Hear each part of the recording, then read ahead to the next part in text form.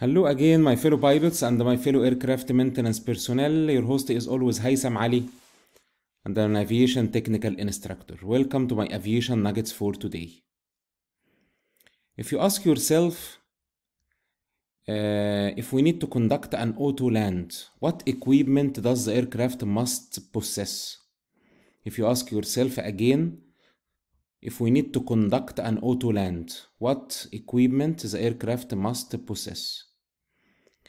For conducting an auto land, the aircraft must having at least 2 autopilot, 2 flight directors, 2 radio altimeter, 2 ILS receiver, 1 for both the flight crew, 2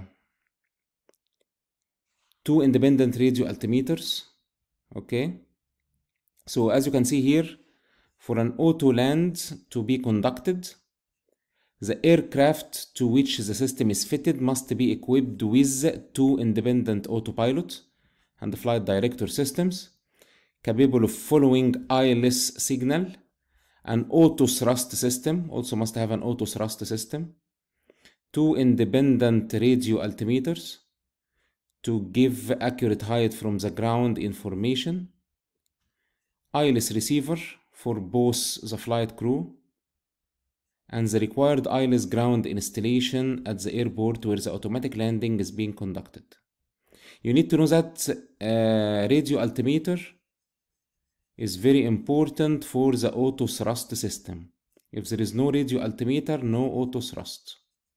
If there is no radio altimeter, there is no auto thrust. So again,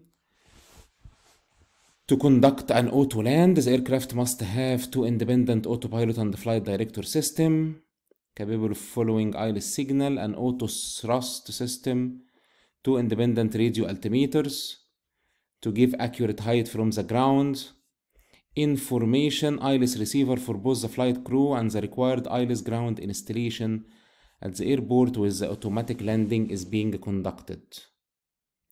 Landing capabilities always appear at the flight mode annunciator. FMA, flight mode annunciator, at the top of the BFD, or what it called electronic attitude direction indicator in Boeing. FMA provides the landing capabilities.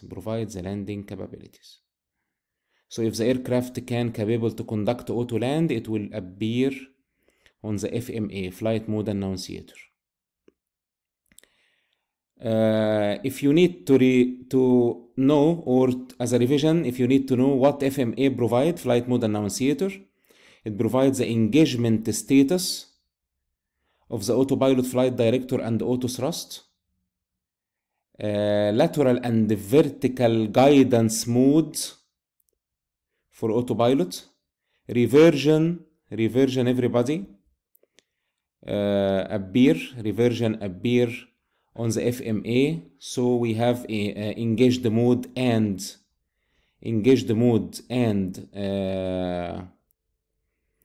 I'm sorry, I will say it again. Engaged on and armed. What mode is engaged and what mode is armed appear on the FMA, flight mode annunciator, and the mode of the auto thrust. Thank you always for your good listening, and always fly safely and maintain your aircraft very safely. From Cairo, Egypt, your host was Haitham Ali, and I'm an aviation technical instructor.